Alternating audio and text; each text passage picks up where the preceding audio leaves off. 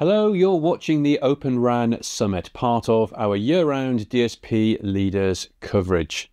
I'm Guy Daniels. Mavenir is one of the leading proponents of Open RAN and its virtualized network architecture, with work dating back to the early days of XRAN. Who better to give us a progress report on the current state of play of Open RAN and the lessons learned so far in what is still a relatively short time frame? Joining me now is John Baker, SVP of Business Development at Mavenir. Hello John, really good to see you again. Now, during this year's summit, we have been looking at the advances made to date on Open RAN and its deployment, as well as considering its prospects for the next couple of years. Can we start by identifying the progress of Open RAN, and can you give us an update as to where we are as an industry? Yeah, great to be with you, Guy. And certainly, as you say, it's been about 6.5 years since we really got into this Open RAN venture, with about 6 companies that really formed the basis of XRAN, which then moved into the ORAN Alliance. And as such, we have now over 127 companies in 21 countries actually participating in the Open RAN ecosystem. And, the initial criteria for Open RAN was to bring new system vendors as an alternative to the 2 trusted incumbents. And as such, today we have over 7 new system end-to-end suppliers in the Open RAN ecosystem. So I would argue strongly that to date, Open RAN has been a success, within the vendor community and in the operator community. Well, let's talk about that ecosystem, John, because central to Open RAN is the support of a broad and engaged ecosystem that covers technology companies through to apps developers. Is Open RAN succeeding with this goal? Where are we today in terms of ecosystem development? Yeah, I think, we've certainly got all of the, segments. And I think, I broadly classify the segments as the remote radio units, central units, distributed units, and then into the RIC, which is the new area of development going forward. But, within each of those categories, I think you probably got between 10 to 20 companies that are offering product which is ORAN compatible. Mavenir alone is integrated with 14 plus different radio vendors, over the last couple of years. And then, as of the end of last year, we've seen both Ericsson and Nokia really stepping up and starting to take the Open RAN journey. And to that extent, pretty much every trusted vendor in the marketplace is now on the Open RAN train. Well, as we've heard, a huge amount of work has been done to get Open RAN to this point.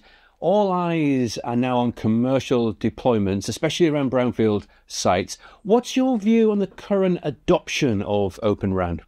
Yeah, I think first of all, I would say, as I've always said in over the last few years, it's not a revolution, it's an evolution. And the adoption of Open RAN is really sort of based on, expiry of existing customer contracts, and new frequency bands becoming available. And, from a Mavenir perspective alone, we've seen deployments and contracts being led in with the likes of Deutsche Telekom, with Vodafone, VMO2, Dish in the US, which is still the largest and the fastest Open RAN deployment that's gone out there, with over 20,000 sites today. Supported by Open RAN software. So, momentum is gathering, and we still see new operators coming into the deployment scenarios on a weekly, monthly basis. So we expect that to continue as existing incumbent vendors' contracts expire and operators make their decision between non-standalone 5G and standalone 5G. And there's obviously a lot more to come, John, but we've seen so much already. What have we learnt then so far? As an industry, what are the key learnings from getting Open RAN to this stage? Yeah, I think the biggest one is that vendors and operators have learnt to work together, and that's a huge step forward in the industry in terms of speed of innovation in which you can bring new technology, new interfaces, and new vendors to the table, and prove that partners can work together and compete at the same time, and rapidly solve problems that may exist in terms of the integration process. And we've also seen that in the standardization world with the O-RAN Alliance, rapidly bringing new specifications together, and bringing them through the ETSI adoption process. And what this has shown overall is that, with Open RAN, we've really broken the generational labels effectively that have been tasked, such as 2G, 3G, 4G, where every 2-3 years, you come out with another generation of technology. Going forward with Open RAN being the basis of a 6G architecture and a 6G platform, there is absolutely no reason why, operators are working on the generational cycles anymore. You're going to see new technology solutions, new features, new applications coming out as and when operators and technology companies can actually innovate. So, I think it's a foundational change to the ecosystem, which is, we're going to see the benefits of going forward for a very long time to come.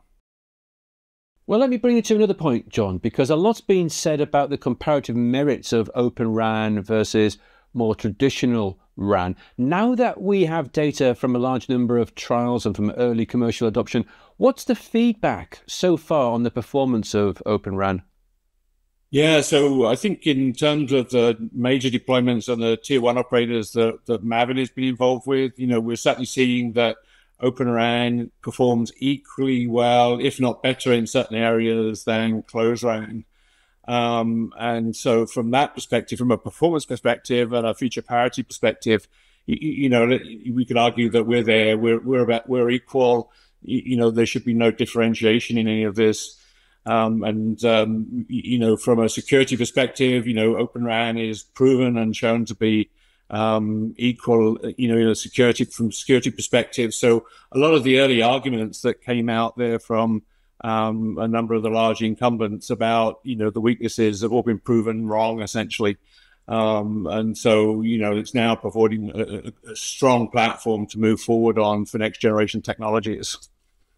Well, finally, John, there have been a lot of positives, as we've heard, but we know we're not there yet. There's still work to be done on Open RAN. What would you say are the main challenges that still need to be addressed by the industry? Yeah, so there are two major challenges that need to be addressed. Certainly from a Mavenir perspective, we've been very vocal about a couple of these. One is actually product certification. I think, that, as you see in the ecosystem, there's 18 plus OTICs that have now been defined in the Open RAN ecosystem. But in reality, you've got to question whether the OTICs can actually carry out standardization from an accreditation perspective. Can you go and get a product approved in one OTIC, and then that approval process is accepted on a global basis? So we've got some teething issues there in terms of, accreditation of laboratories and commonality of approval processes across OTIC labs.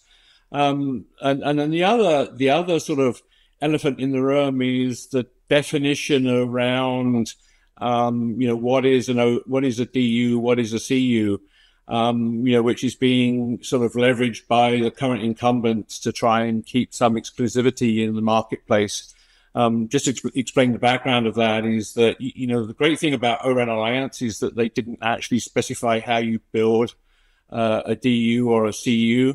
The bad thing about it is they didn't specify how to build a CU and a DU. So, what you're left with is an operator to actually specify all the interfaces that are necessary on a common product, or the industry self-regulates to the extent that, all of the interfaces defined in the O-RAN architecture are actually available in those O-RAN products.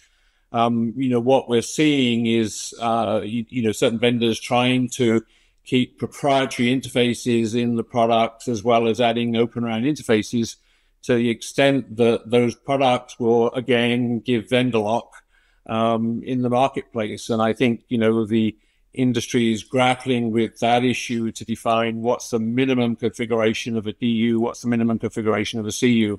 I think on the front haul side with the Cat A, Cat B interfaces, I think, we're good in terms of those front haul interfaces. But, from an industry perspective and, the operators avoiding vendor lock, they need to be very careful about, making sure that the O&M interfaces and the necessary front haul interfaces support, both forward development and look after the legacy development that's already done. Otherwise, we're just going back into another form of vendor lock, which, was caused in the industry about 15 years ago. So, and if that happens, we end up negating all the positive work that's been done in Open RAN. But, we know the industry is trying to get their arms around it, and hopefully that will get resolved fairly soon.